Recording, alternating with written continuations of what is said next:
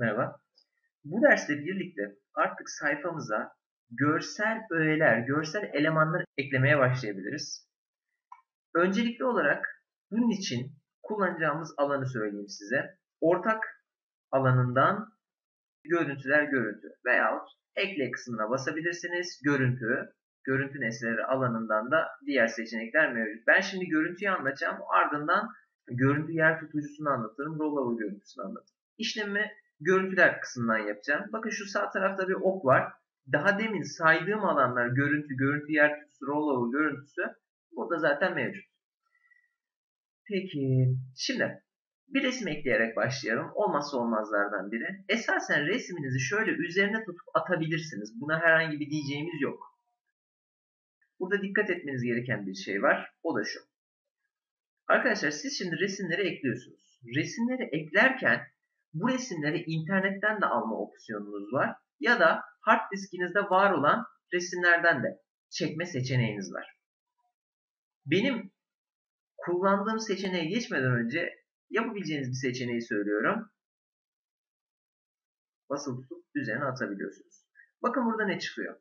Belge göreceli yolu oluşturmak için belgenin kaydedilmesi lazım diyor. İşte onun için file yolu kullanılacak diyor. Yani diyor ki belge kaydedilene kadar ben bunun tam olarak yerini belirtmem için file seçeneği kullanacağım. Şaşırma diyor. Tamam. Burası da çok önemli. Burayı asla pas geçmeyin. Diyor ki sitenizin yerel klasörü dışından bir tane resim seçtiniz. Kastettiğimiz bu doğrudur. Bu masa üstünden seçilmiş bir resim. Bunu kök klasörünüzün içine kaydetmek ister misiniz? Ben önceki derslerde bir tane imaj klasörü oluşturun demiştim. Yani özellikle sıfırdan bir internet sitesi oluşturmak istiyorsanız images yani görseller klasörünüz haricen bir klasör olacak. Ben o klasörü bozduğum için şimdi böyle daha detaylı bir klasör çıktı. İşte kök klasörünüz PHP'ye o klasörün içine resminizi yerleştirmek istiyor musunuz? Buraya mutlaka evet deyin. Yoksa sizin resminizi her açtığınızda internet sayfasında sizin kök dizinizden değil masaüstündeki alandan çekmeye çalışacak. Siz de masaüstündekini sildiğinizi farz ediyorum. O zaman da görüntüde sıkıntı olacak. Ancak kök dizinine resmi eklemeye adet haline getirirseniz inanın iyi olacaktır. Buraya kopyalamak ister misiniz? Evet'e basıyorum. İşte kopyalama biçimi PHP alanına geliyor. Yani şu klasörün içine geliyor. Kayıtta bastığım anda bakın buraya eklendi. Alternatif metine geliyorum. Alternatif metinimiz de şu. Resmin üzerine fareyle geldiğinizde ve bir saniye beklediğinizde yazın resmin isminin çıkması. Artık siz ne alternatif metne ne yazdıysanız onun çıkması. Ayrıca de şunu da bilmenizi isterim. Görme engelli kullanıcılar sayfaları özel okuyucularla taradıklarında bu resminize yazdığınız alternatif metin onların duyacağı şekilde seslendiriliyor. Örneğin yol resmi deniliyor. Siz buraya yol resmi yazısını yazarsanız görme engelli kullanıcılar için de bir avantaj oluyor. O yüzden pas geçmemenizi isterim. Ayrıca kod validasyonunda yani kodları check ettirirken buranın boş olması kodda hataya yol açabiliyor diye hatırlıyorum. Bilmiyorum en son ne oldu. Tamam basıyorum. Resmim eklendi. Yol gidiyor ve yoldan çıkan asfaltı delen bir çiçek. Buraya kadar her şey yolunda. Al seçeneğini buradan değiştirebilirsiniz. Kaynağı buradan değiştirebilirsiniz. Bakın göreceli bir dosya yolu şu an için mevcut. Niye? Kaydetmedik. Dreamweaver'daki dosyamızı kaydetmedik. Aynı işlemi hemen hızlı bir şekilde şuradan yapalım. Görüntüye basıyorum.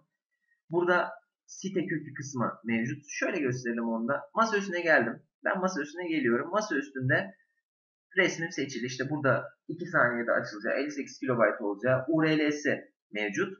Göreli belge site köküne göre. Şimdi burayı da dikkat etmenizi isterim. Eğer internette hali hazırdaki bir siteden fotoğraf almayı düşünüyorsanız yapmanız gereken tek şey şu. Sitenin adresine buradan girebilir ya da artık kopyala yapıştır yapabilir. Tamama basarsanız o siteden resmi çekersiniz. Her açtığınızda sayfayı. Sizin bilgisayarınıza download edilmez. O internet bağlantınız varsa resminiz o sayfadan görüntülenir. O sayfadan aynalanır. Biz de buna şu an için bulaşmadık. Ben buradan halihazırdaki resmi seçiyorum. Tamam basarak.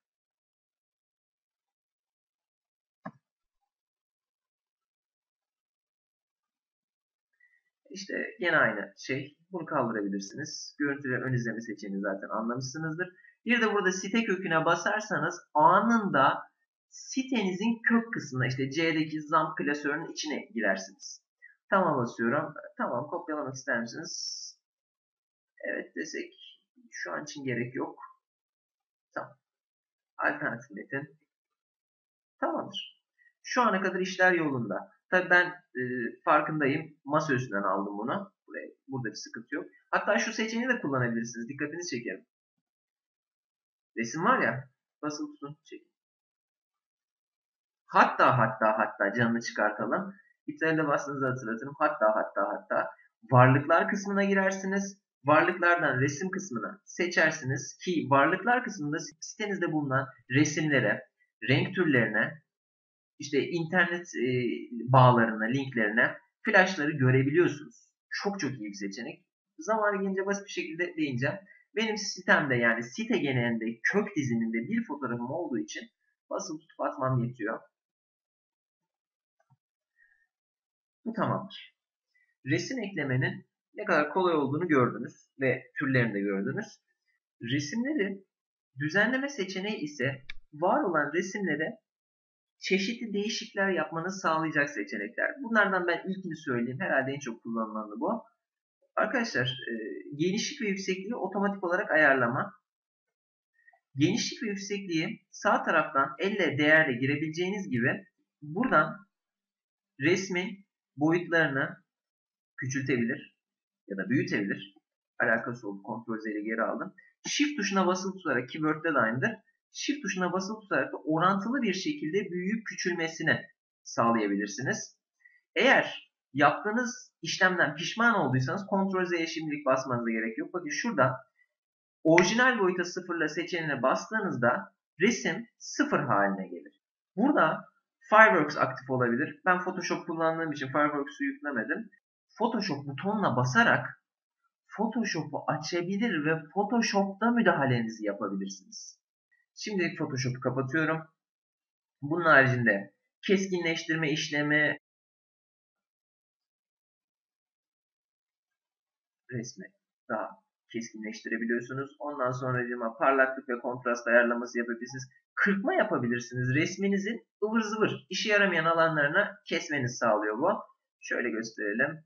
Şuradan kestiğim anda ve Enter'e bastığım anda sonuç karşımda. Bu alanda böyle. Görüntü ayarlarını düzenle seçeneği sizin resminizi optimize etmenizi sağlar. Çok büyük bir resim var elinizde. Bu resmi küçültmeye de kıyamıyorsunuz. Kalitesini düşürebilirsiniz. İşte o alan bu alan. Buradan gidiyorsunuz, kaliteyi düşürüyorsunuz. Hazır ayarlar zaten mevcut. Buradaki ayrıntıları uzun uzun anlatmak istemem ama şöyle düşünün. Çok renkli bir resminiz varsa JPEG'den şaşmayın. Az renkli, üzerinde birkaç tane renk bulunan logo tarzı şeyleriniz varsa onları da PNG olarak kullanabilirsiniz. İşte maksimum için JPEG düzeyi hazır ayarlar var. Biz buradan kaliteyi 23'e çektik. Buradan değişiklik de yapabilirsiniz. Tamam'a basıyorum. Kalitenin ne kadar düştüğü aşikar. Yani çok belli. Gerek var mı? İnternet bağlantıları günümüzde hızlandı. Gerek yok ama böyle bir opsiyonun olduğunu bilmenizi isterim. Yani hoş tutup da 20'ye çekmeyeceğiz resmi ama şöyle 100 iken 90'a çekebilirsiniz. Bu tamamen size kalmış. Bağ seçeneği önemli bir seçenek. Siz resme tıkladığınızda, ki resmi atarken hatırlatırım uzun açıklamada link atabiliyordunuz. Bağ seçeneği sizin resme tıkladığınızda o linke gitmenizi sağlar. Mesela ben bu resme tıkladığım anda Google'a gitmemi sağlıyor. Burada başka anlatabileceğim resmin boyutunu kilitleyebiliyorsunuz. CSS dili uygulayabiliyorsunuz. CSS'siz olmadığını ayrıyetten belirteyim. Yani siz Dreamweaver kullanmanız yetmiyor. HTML öğreneceksiniz. CSS'e hakim olacaksınız. O zaman inanın, hatta jQuery'i de bilirseniz, Ajax tarzı şeyleri de bilirseniz çok güzel internet siteler ortaya koyabilirsiniz. Sadece Dreamweaver'la olmuyor bu iş. Hedef seçeneği uzun uzun anlatmayacağım ancak işiniz olduğunda kullanmanızı isterim.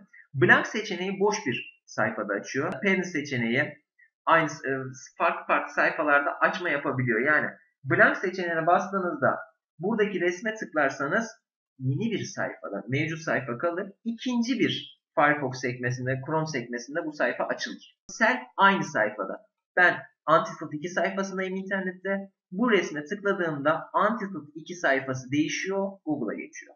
Bu da aynı mantık. Kaynak seçeneğine tekrar tıklarsanız arkadaşlar, buradaki kaynak seçeneğine yukarıdan başa geliyorum. Başka bir resim seçtim. İşte kopyalamak ister misiniz? Evet, tamam. Bastığınızda resim değişir. Yani resmi silip de tekrar yeniden yapmaya falan gerek yok. Bu işinizi görecektir.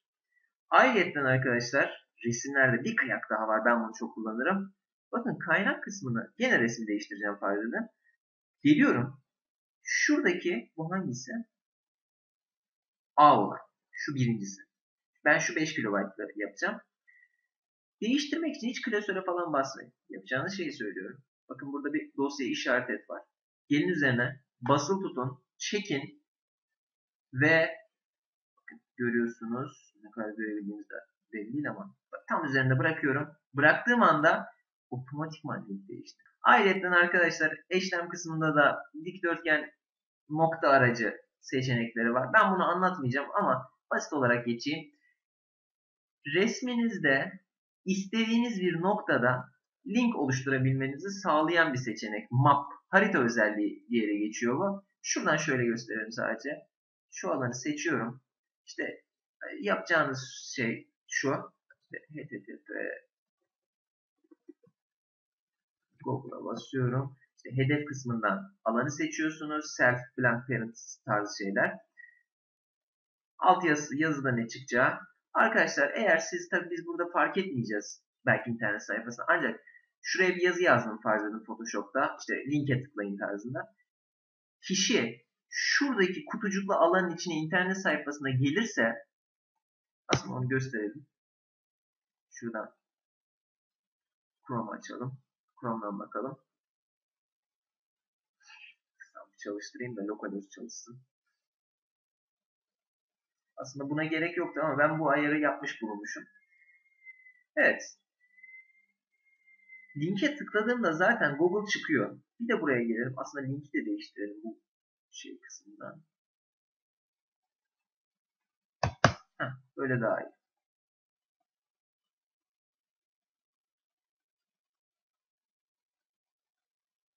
Şimdi oldu.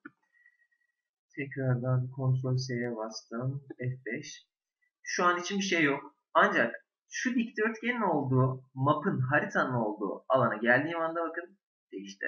Ve ben bastığım anda anında açtım.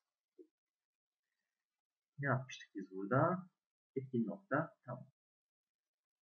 Hedef kısmını blank yapalım. Onu deneyelim. Onu gösterelim size. 5. Blank'ta yeni sayfa.